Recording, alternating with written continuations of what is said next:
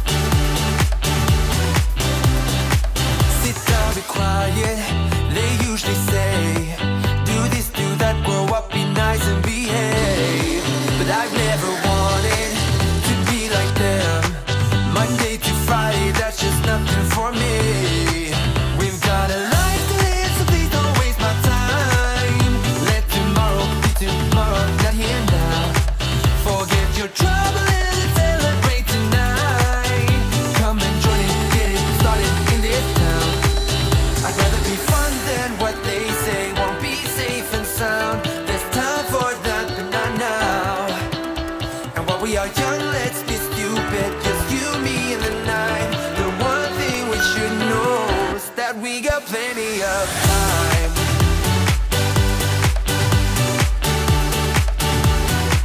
That we got plenty of time.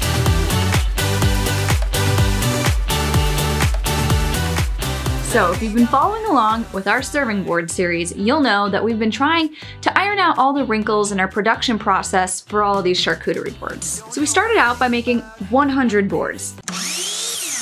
Today we are going to make 100 serving boards. Why did I do that?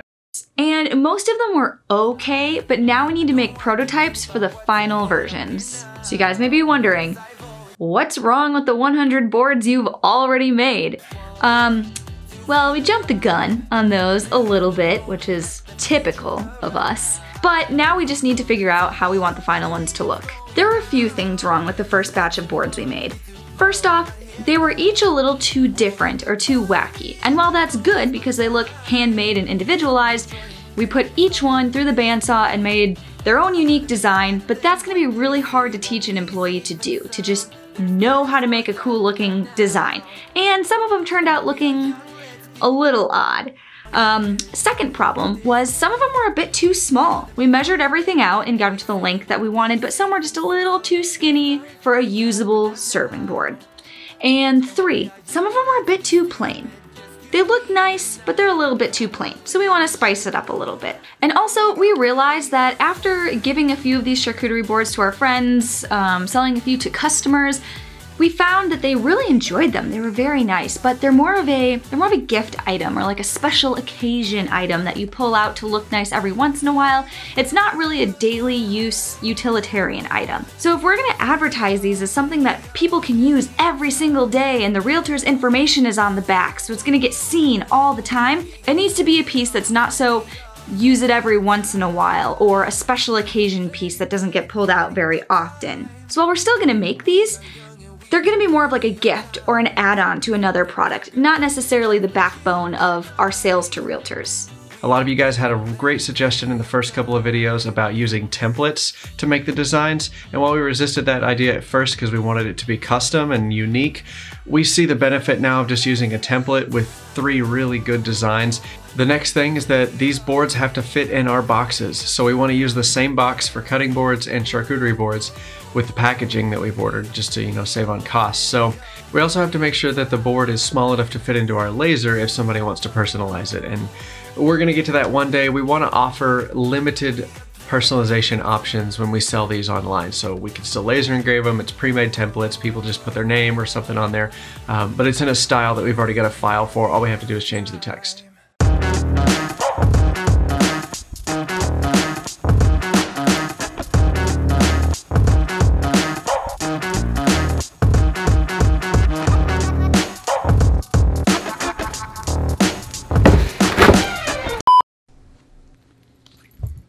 Okay, that's enough. And now it's time for us to pay the bills. Yep, that's right, we have a sponsor, and our sponsor is ourselves.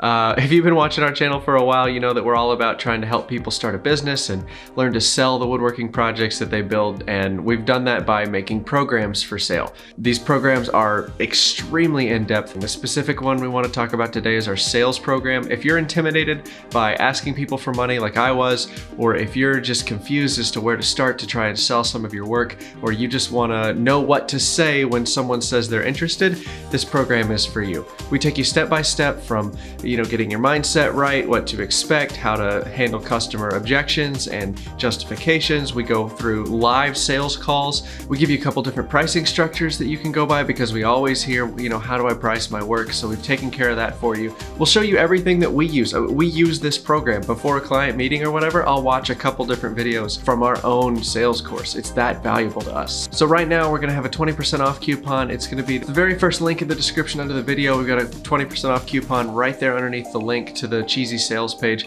We'd really appreciate it if you took a look and gave us a shot. All of our programs come with a money-back guarantee, no questions asked. Just let us know that it wasn't for you and we'll send you your money back, no problem. We'd love nothing more for you to take a look at our program and start making sales this week. We'd love to hear about it. If that's you, if you do end up getting the program and you make a couple sales, please, please, please, please, please let us know. That's our favorite kind of story to hear. So thank you so much for listening to me jabber on about our programs. We really hope you'll take a look, and let's get back to the video. Okay, so here are 3 prototypes that we just finished. We think they look really good. We try to make each one a little bit different and have its own little special something. So this one's really nice because it's got a circle up here in the corner. So if people want to hang it, you can hang it.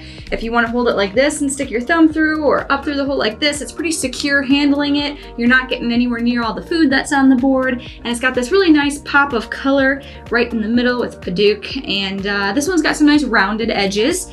So all in all, this one turned out nice. The second one, we decided to put a physical handle on it. We made it pretty small so it wasn't taking up too much real estate of the board. We like it, it's a little wavy on the end. Again, a hole here so people can hang it, because we know a lot of people might not actually use these, they just want them for decoration. This one's also got a little bit of a rounded edge and some live edge here. That'll really pop once we get some finish on it. And this one is our two-toned one, which was kind of fun. It's got more of a chamfer on the end. And then we also put a handle on this one. Again, a hole for hanging, because not everybody likes to use them. But yeah, overall they turned out pretty good. Pretty sturdy in your hand when you hold them. I think they're pretty cute. Which one's your favorite? Can't put me on the spot like that. I like this one. Like, if I were to buy one, this would probably be the one I'd buy. I just like simple looking Boring. shapes. I did not say boring. If you like this one, you're not a boring person. I like the little pop of color in the middle, and I like how it's kind of sleek and simple and modern. So when it comes to the design and manufacture of these, obviously we weren't trying to do a speed run or anything like that. These are just prototypes. Obviously this one's the easiest. I don't really want to change anything about this one. This one was the hardest to sand because it's got the sharp angles and it's really hard to get in that corner. So I don't know how we're going to get the template figured out to where we can get into this corner. If you know of a really nice way that we can do that systematically without using a hammer and chisel, could an 8-year-old do it? If you got any ideas, let us know in the comments below. And then this third one, we tried a chamfer. I was kind of disappointed with the chamfer burning because I wanted to do all of these with chamfers, but it looks like we're just gonna stick with the round over. It's the most consistent, it's the most easy. This light, tiny little chamfer is really, really hard to pull off. Which one's your favorite? I really like this one. I hope we can get this handle figured out how to systematically do it much better.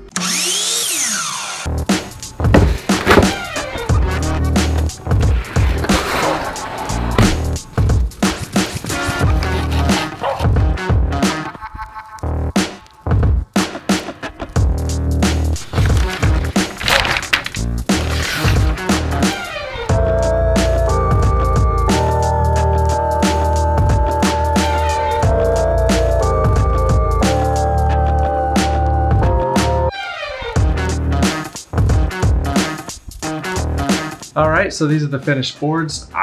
We think they look absolutely amazing. We could not be more pleased with the 3 styles that we have. We think that these are gonna really complement our cutting boards and the other things that we're planning to sell. You got a sneak peek of the packaging. That'll be in another video coming up very soon.